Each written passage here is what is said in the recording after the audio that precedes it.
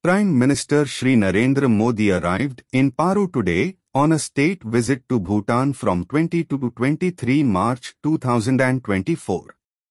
The visit is in keeping with the tradition of regular high-level exchanges between India and Bhutan and the government's emphasis on its Neighbourhood First Policy.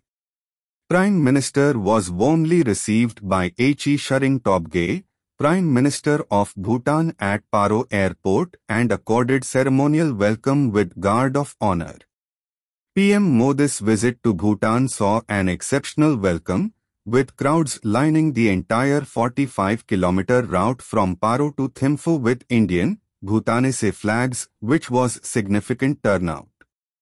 During the visit, Prime Minister will receive audience with His Majesty Jigme Khesar Namgyel Wangchuck, the King of Bhutan, and His Majesty Jigme Singye Wangchuck, the Fourth King of Bhutan. Prime Minister will also hold talks with the Prime Minister of Bhutan Tshering Tobgay.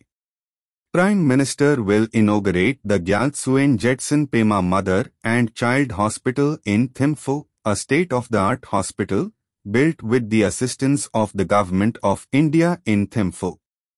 Earlier, the Prime Minister was supposed to reach the neighbouring country on 21st March, but due to inclement weather conditions over Paro Airport, it was mutually decided to postpone the state visit of the Prime Minister to Bhutan.